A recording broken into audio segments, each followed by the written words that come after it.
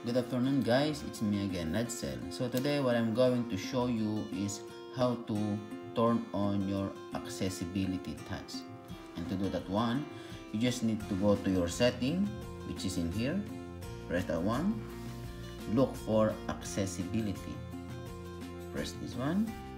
Then once you press that one, you can see this touch. Press the touch. Then accessibility touch off at the moment, so I'm going to press that one, and one more accessibility touch. You just need to turn on this one. After I turn on this one, you can see something in here will pop up. Okay, turn on. Oh, it's in here, it's in there. So this is our shortcut now. So from this one, you can do pretty much everything. Otherwise, if you don't have this one, your iPhone is gonna end up like this, because this one is my daughter's old iPad, and because of so much using this button, it's broken now. So learn from my mistake.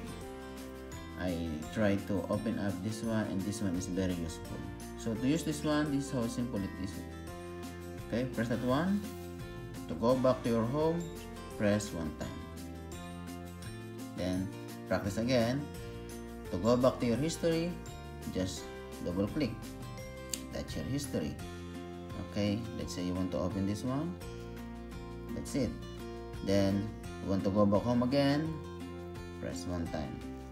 And what is the other function of this one?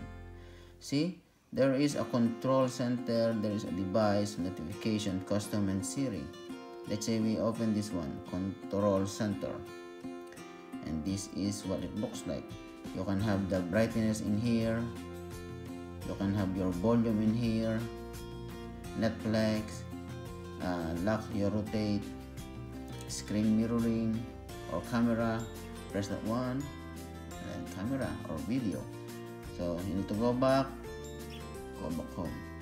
So that's how that accessibility touch work, and that's easy. So instead of using this button again and again, you can save lots of time from harassing that button and use this shortcut now. So I think that's it for today, and I hope you learned something from this video.